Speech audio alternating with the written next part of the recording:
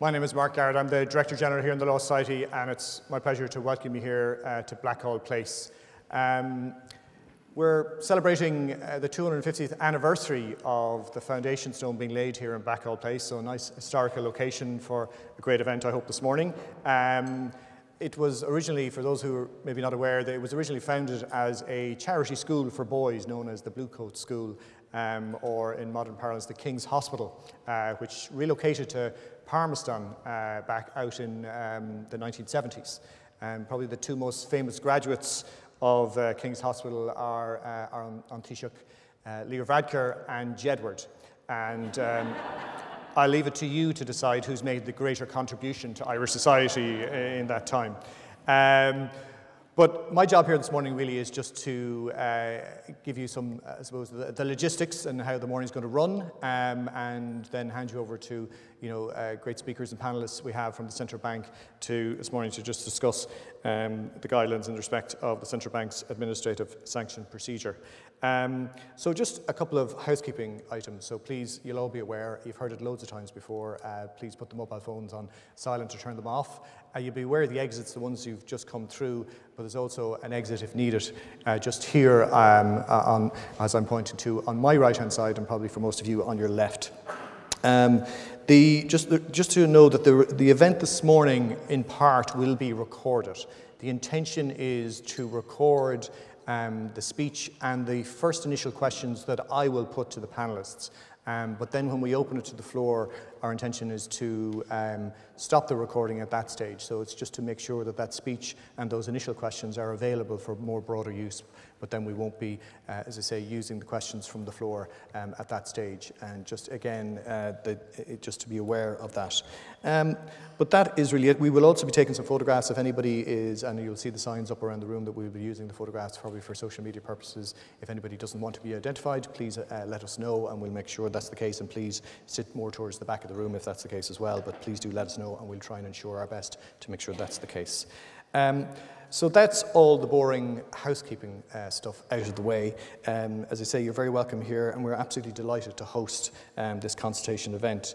And the process this morning really is Sean Cunningham, the Director of Enforcement and Anti-Money Laundering at the Central Bank, will give some opening remarks, and then we'll move to a panel of speakers also from the Central Bank to maybe go through some questions. And I'll introduce that panel when we get to that point.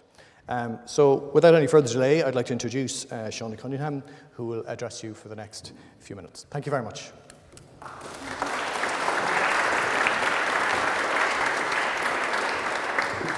Thanks very much, Mark, and good morning to you all. It's a pleasure to be here this morning to discuss the Central Bank's recently launched consultation on the enhancements to our administrative sanctions procedure, or ASP, which is one of our key enforcement processes. I'd really like to thank Mark and the Law Society and its members for hosting this event with us today, and indeed thank you all for your interest in coming this morning. As you know, since the enactment of the Central Bank Individual Accountability Framework Act 2023, or the IAF Act, the Central Bank has been advancing its work on the implementation of the Individual Accountability Framework. So in April, we published revised regulations and guidance on enhancements to fitness and probity investigations, on suspensions and prohibitions. We have also published the main IAF consultation on the Senior Executive Accountability Regime, or SEER, on the conduct standards, and on fitness and probity certification, which recently closed for submissions. Today, we're talking to you about the key enhancements to the administrative sanctions procedure and the related proposed ASP guidelines, which are the subject of this consultation. And the ASP consultation is arising out of legislative changes which were introduced under the IAF Act, but also from our review of our experience in operating the ASP in recent years and our review of international best practice in this area. So the IAF Act has introduced new procedures and additional safeguards into the ASP. So for example, you'll see increased oversight by the courts.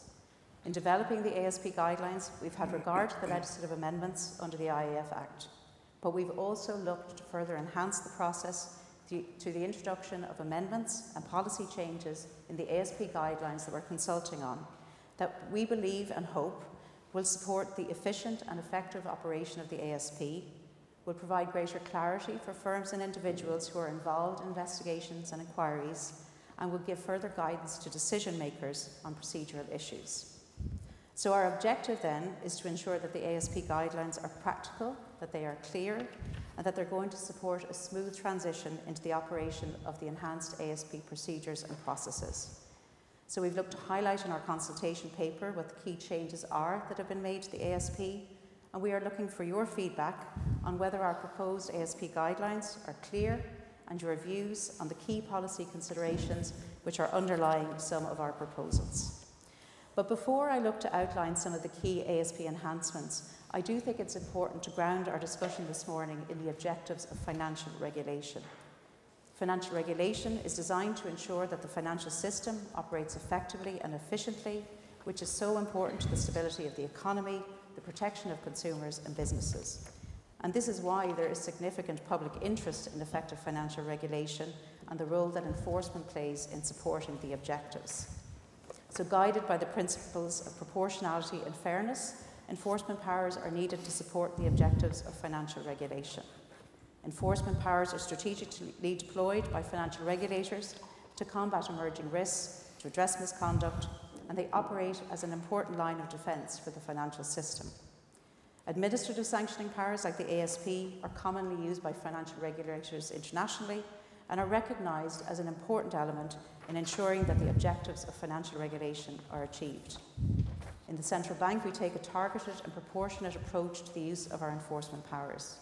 We consider how our regulatory objectives are best achieved, including through our supervisory engagements and through our guidance and through the use of a broad range of supervisory tools. This means then that we take enforcement action only in cases where such significant action is merited, following a consideration of all of the facts of the case, including the seriousness of a breach, the harm or potential harm involved, our supervisory priorities, and the particular context arising in any sector of financial services. So I'm going to move then to the ASP guidelines. The composite guidelines being consulted on are going to cover all key parts of the ASP, that is investigations, inquiries, sanctions, settlement, court confirmation and appeals. And you'll see in looking at the draft ASP guidelines that we've revisited and consolidated our existing published guidance documents. So that's the ASP outline of 2018, the inquiry guidelines of 2014 and the ASP sanctions guidance of 2019 into one consolidated guidance document. And in doing this, we're hoping that this consolidation is going to be of assistance to everyone who's looking to understand the enhanced process and how it is going to operate in practice end to end. While there are a number of enhancements to the process, I do think it's important to note that much about the administrative sanctions procedure is actually going to remain the same. So the operation of the ASP is going to continue to include the following. 1, the forensic investigation by the central bank of suspected breaches of financial services obligations by firms and individuals. 2, the function of holding inquiries. 3, the power to determine and impose sanctions. 4, court confirmation of sanctions imposed and appeals. And finally, the discretion to settle and resolve cases by way of agreement with the central bank. So I'm now going to look to highlight what we see as some of the more significant enhancements to each part of the process, which I'm sure you'll appreciate is not at all exhaustive, but an ease of the discussion. So turning first to ASP investigations. The IEF Act has placed the investigative phase of the ASP on a statutory footing for the first time. But much of this process is going to look familiar to legal practitioners in the area because the legislation was in fact modelled on much of our existing investigative procedures, with some changes in terminology. So notices of investigation, for example, formerly called investigation letters, are going to set out the breaches of financial services legislation under investigation. Investigations themselves will be run by responsible authorised officers of the central bank who will gather and analyse relevant information and documents for the purposes of preparing an investigation report. One of the key enhancements is that the investigation reports will be shared by the responsible authorised officer with investigation subjects at the completion of an investigation and prior to any decision on whether or not to hold an inquiry. Investigation subjects will then be able to make submissions in response to this report, and this will be when we will also engage in disclosure. Our aim in drafting the guidance on investigations was to provide sufficient clarity to those who are subject to investigation and legal practitioners about our investigative procedures and to set out our expectations around engagement with an investigation. There have also been a number of procedural changes to the inquiry process itself. The Regulatory Decisions Panel, from which inquiry members are appointed, has now been designated as a panel established by the Minister for Finance. And the ASP guidelines we're consulting on outline a number of procedural enhancements and provide greater detail and clarity on the inquiry process itself, which has been very much based on our experience of the operation of inquiries over the last decade. The guidelines also set out the roles of the various participants at an inquiry hearing and provide that in the future it will be the Central Bank's enforcement team or its legal representatives who will now present the case at inquiry by leading evidence, examining witnesses and making submissions. Turning then to sanctions, we have also reviewed, updated and consolidated our sanctioning factors and associated guidance. We did this in order to address the new statutory sanctioning factors for individuals which have been introduced by the IAF Act, and also to reflect our experience in operating the 2019 ASP sanctions guidance since we published it. As part of our review, we took the opportunity in the ASP guidelines to give further guidance in relation to both our general approach to the determination of sanctions, but also to publish for the first time some guidance on our approach to the determination of monetary penalties for firms and individuals.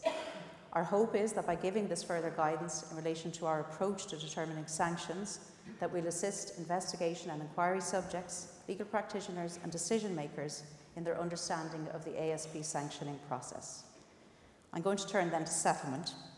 Conscious that most of our cases under the ASP to date have been resolved by way of settlement, and I think it's perhaps the part of the ASP process with which legal practitioners and firms are most familiar. Resolving cases by way of settlement, in our experience, is an efficient and effective way of concluding enforcement cases, and in many cases will constitute the best use of finite public resources by avoiding the additional costs, time commitment and administrative burden of full inquiries. And the IAF now has provided for 3 distinct and different settlement processes.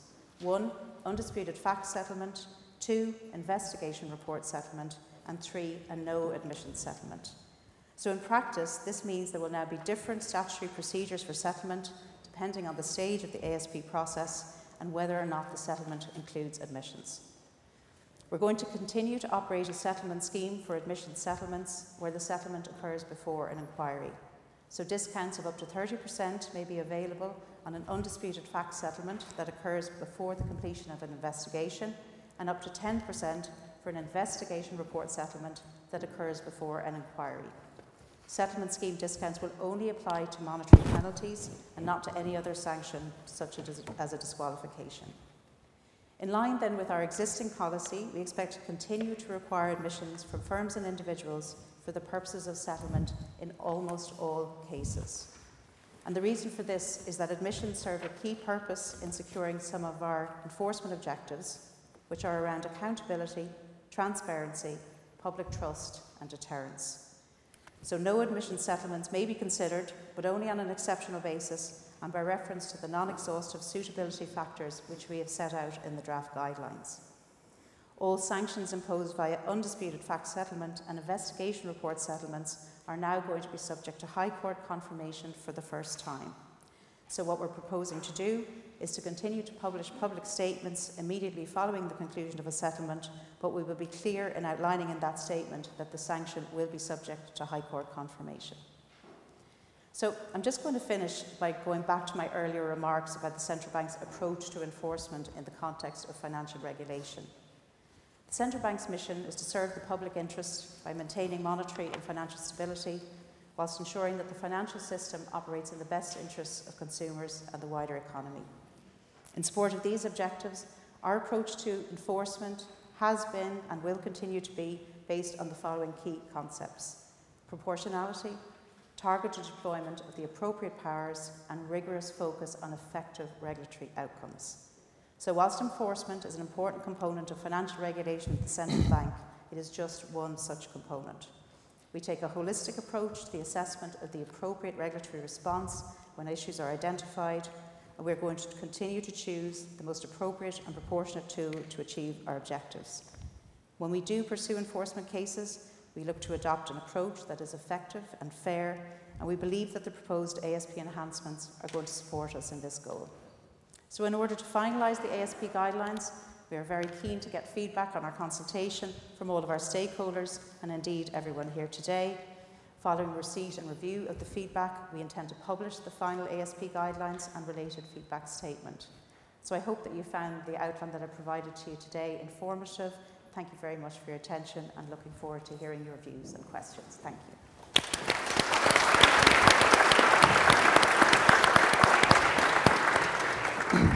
Thank you, Shona.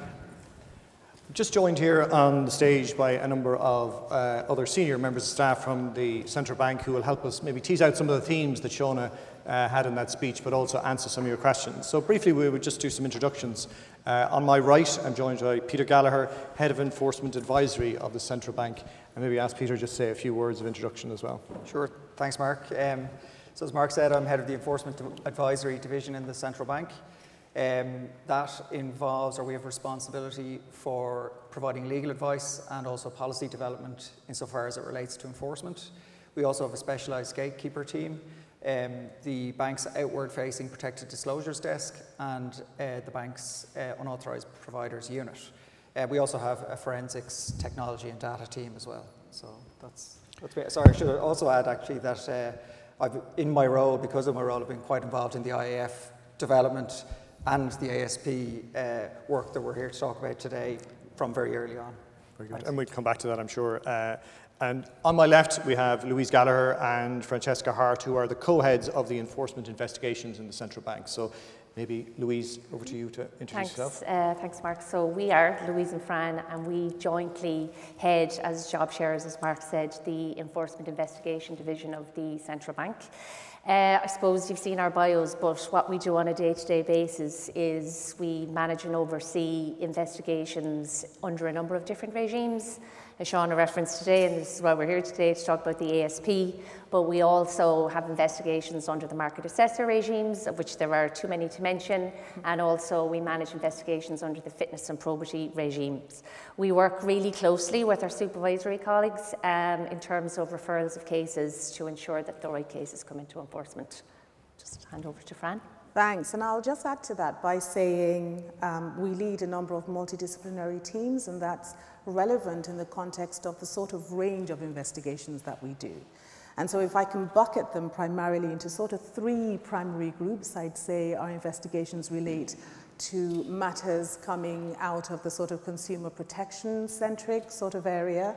We also look to prudential matters, so the sort of risk that we tend to see in certain sectors, banking, insurance, credit unions, for example, and then our market conduct cases, which arise under the market assessor regimes that you've mentioned. But that's not all, and as Peter will attest to, we also take on cases that are in relation to unauthorized activities, so some unauthorized providers and some people who operate in the market sector as well. And in that respect, we have a great relationship with some of our external authorities like the GNECB, for instance. But Louise will also agree that we absolutely couldn't do what we do without the support we get from Peter's team on the advisory side in terms of sort of the legal advice, the policy support, and that sort of stuff. So that's us in a nutshell. Great. Well, look, that's very useful insight into the different areas of responsibility. And maybe just drawing again on some of the themes that both Sean has mentioned and Peter has as well, is that you've maybe asked Peter the first question, which occurs to me certainly, in regard to, you mentioned the individual accountability framework, and you've had a consultation around that, which is just closed recently in terms of first submissions. We also had an event here a couple of months ago teasing that out. And now we have this consultation as well. Could you just draw out the distinction between those two consultation processes, but also, I presume, the overlap between them as well? Sure, thanks Mark. I can take that. So you're right in saying we've had two consultations quite recently back to back, and I suppose just to set the context for those two consultations, the first one, as you've alluded to, which we had an event here, related to the individual accountability framework, which relates to the introduction of a new regulatory framework, and that consultation, which closed a few weeks ago, related to both the policy proposals within that individual accountability framework, but also in relation to our detailed guidance in respect of same. And I think, as many will know, what that framework is really about is about improved governance. It's about supporting well-run firms. It's about introducing positive and consistent standards of behaviour within regulated firms. And it's about introducing a level of clarity, a greater level of clarity around who's responsible for what within firms. And so that's very much a consultation, or has been a consultation, which is still ongoing in the sense that we've yet to review all the input and provide our feedback, but in relation to a new framework. The ASP consultation, which is what we're here to talk about today, is a consultation in relation to an existing framework, and a framework that many of you will be familiar with, and it's been around for quite a while now. So really what we're doing in the ASP consultation is consulting on a number of procedural amendments to our existing administrative sanctions procedure, including certain safeguards that Sean has alluded to. And really, those changes are based largely on our own experience in operating the framework for quite a number of years, and also on, obviously, the changes that have been brought about in the context of the IAF Act. So I hope that sort of explains the primary difference between the two consultations, how they fit. Our current consultation on the ASP process has recently launched and will be open until the 14th of September. And really, I suppose, in keeping with the central bank's strategic theme of being open and engaged, we really do encourage you to provide your feedback, both at events like this, but also in the formal consultation process itself. We really look forward to hearing from you. Thanks. Thanks, Peter. And maybe I'll turn to Louise next. I mean, again, Shauna mentioned settlements, and your procedures in that area are well established at this stage. Could you explain maybe what's going to change through these proposals? Sure, thanks, Mark. I suppose for many people in this room, they'll be familiar with the ASP process. It is very well established. We've concluded, well, not approximately, actually, figure-wise, 154 settlements to date. The early resolution of ASP, I suppose, has served the public interest really well, and we continue to see this as an area of focus for the bank. Shauna mentioned, look, there's plenty of benefits for firms and individuals and for the central bank in concluding ASP matters through settlement, and we will continue to incentivise settlements through the settlement discount scheme called the settlement scheme under the guidelines. Just, you asked me what will change. I think it's important to emphasise that although we have under law now 3 distinct processes, very much what we do and what we have done will remain familiar and the same. I suppose, save for the High Court confirmation in admission-based settlements. And I suppose while I have the audience here today, I know the central bank investigation teams have already reached out to the people who are currently under investigation to, highlight the changes, but also engagement by the central bank investigation team will continue as we navigate through all of these legal and policy issues. I suppose what I would say is that, this is challenging, and it will be challenging, and, it's new for you, but it's also, a lot of it is new for us too. So we're not sitting up here saying we have all of the answers. And just turning to the settlement processes briefly, Sean has sort of, I suppose, discussed them in her speech, but just to say in relation to the undisputed facts procedure, look, we envisage settlement under this procedure at an earlier stage in the process. That's why it's being incentivised with a maximum monetary discount, a maximum potential discount of 30%. The investigation won't have concluded at that stage, but firms and individuals should have a very clear idea about what the breaches are and what the underlying evidence is that supports those breaches. And what I would say for those who have been involved in ASP, it will kind of look and feel like the current model does. And like the current model, settlement under this won't be open-ended, so there'll be a finite period for settlement under undisputed facts. For investigation report settlements, as Shauna also said, this will obviously be a more involved settlement process. There'll be investigation report, disclosure of documents, and the percentage discount available for that is a maximum of 10%, and the reason for that is because of the additional time, resources and cost to get to that point in the settlement. And I suppose, like, what I would say is that, look, which settlement, whether a case is suitable for settlement, what kind of settlement process is applicable will really be a matter for the central bank. So, you know, and not all cases will reach a settlement point. For those cases, the bank will have to make a decision about whether to refer a case to inquiry. And as Shauna has said, look, both from legislative changes and from our lived experience, there's a lot of detail in the guidance which we hope will be helpful in relation to the running of inquiries going forward. On publication, we will remain publishing a public statement after we conclude settlements. These are really important tools for us, you know, from an accountability, deterrence and education perspective, but obviously admission-based settlements will be subject to High Court confirmation, which will follow the publication of a public statement. Briefly, and while I have the floor, just to mention High Court confirmations, all sanctions, not just monetary sanctions, will be subject to High Court confirmation.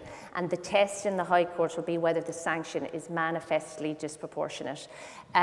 We are confident in terms of our sanctioning methodology, in terms of, you know, our proportionate approach to how we sanction, that we will be able to put this before the High Court. But given the fact that most of these, given the fact that settlements will be concluded voluntarily between us and either the firms or the subjects, we believe that the majority of High Court confirmations will actually be on a consent basis. So I might just finally say that, look, no settlement can occur without an investigation. And although I'm not going to discuss investigations at this point, but obviously people will be free to ask us questions in relation to that, the quality of the engagement at the investigation stage is really important. And I'd really like to emphasise in the room today that, look, you know, it's not that we want firms and individuals to proactively engage with us. We expect it. And the outcome and the timeliness of the outcome is very much dependent on how people engage, compliance with statutory requests, the quality of the data that's produced. So, you know, I just really like people to think about that and take that away today. But as Sean and Peter both said, look, read the guidance. This is your opportunity to have your say, so please have your say. So sorry, I think that was probably a bit long, but hopefully thank you, Louise. informative. I might ask Francesca one last question before I turn to the floor, but just to say that I will, after this question, maybe turn to the floor and ask, and there'll be a couple of roving mics going around the room as well, so please have your questions ready. So Francesca, obviously we've had a lot of detail there in terms of settlements and so on, but obviously just turning to the sanctions in a little bit more detail. Again, what's different with what's being proposed at the moment? And I suppose, you know, again, will fair procedures and proportionate outcomes was discussed as part of Shauna's speech as well. And how do you ensure that those are rolled into these new procedures? Thank you so much, Mark. So, you know, those are really important, if I can call them sort of, you know, really, you know, sort of compound issues. And they go to the heart of the engagement and what we're looking for when, you know, all of you engage with this consultation and with these guidelines. The one thing that I just would say at the outset is when anybody mentions sanctioning, I think it sort of sends the heebie-jeebies around people, because people think, you know, we're going to go back to, you know, the sort of sanctions that has a real huge impact on people. So it's really, really quite important. The one thing that I would just tease out from, you know, at the outset is that the sanctioning approach overall isn't changing materially to what we have set out in the 2019 guidelines. What the IAF has done is provide and make provisions for certain enhancements around new provisions for tailored disqualifications and conditions. And also it sets out some additional sanctioning factors that we have to take into consideration. But if we step back and if we look at not only the 2019 guidance, but also the essence of the changes that are made, they are made for, to enable us really to be more flexible in our approach and to be able to focus our sanctioning approach to ensure that we achieve those outcomes that are proportionate and they are fair. I'm going to just go through and touch on a number of other things, not necessarily because they're changes, but in the context of what isn't changing or what is remaining the same.